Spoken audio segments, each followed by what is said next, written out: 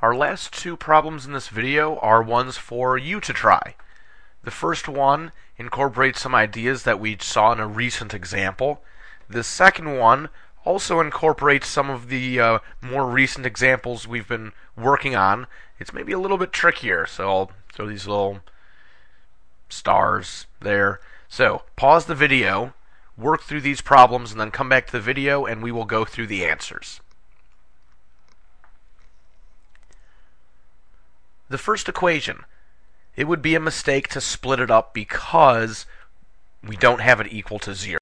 When it looks like this, one side factored but not equal to 0, we will actually have to multiply this side all out, see our terms so that we can take this -2 from the right side over to the left side. So for this problem, I start by doing FOIL. X squared plus 5x plus 2x plus 10. Some like terms in the middle, x squared plus 7x plus 10 equals -2. Then I could add 2 to both sides, essentially bring that -2 over to the left side. In standard form, it's become x squared plus 7x plus 12 equals 0. Now we can go and factor it and start heading towards our answer. So a nice trinomial to factor, x plus 3 times x plus 4, and these parts will split into two separate equations. X plus 3 equals 0 will lead us to x equals -3. X plus 4 equals 0 leads us to x equals -4, and there is our solution set.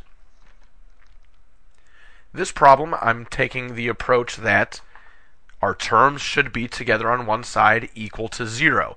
I don't have any sets of parentheses, any multiplying out I have to do, just have to work to collect the terms together on one side.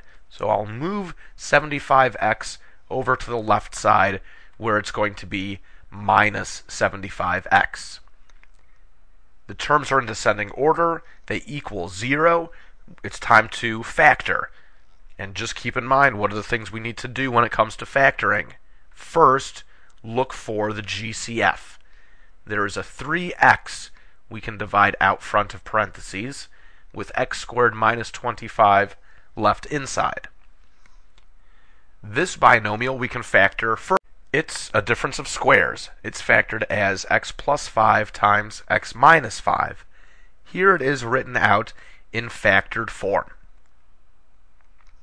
Next is split these up. We're using the 0 factor 0 product rule. These parts all multiply together equal 0. So individually we could say they equal 0. But what are the parts that we're splitting up?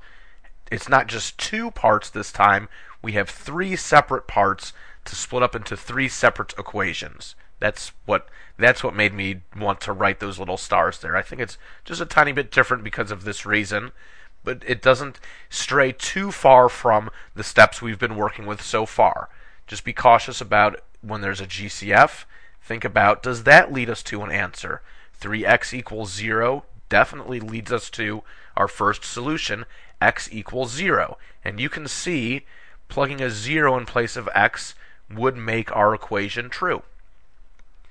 Second part, x plus 5 equals 0, leads us to our second solution, x equals -5.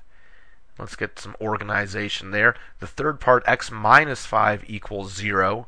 Add 5 both sides leads us to our third solution, x equals 5. And this solution set, we actually have 3 answers. X equals 0, 5, and -5.